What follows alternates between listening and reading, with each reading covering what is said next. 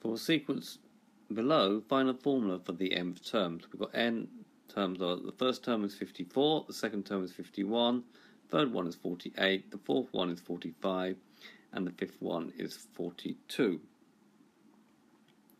If you notice, if you go from 54 to 51, you have to take 3, the same from 51 to 48, the same from 48 to 45, and the same from 45 to 42.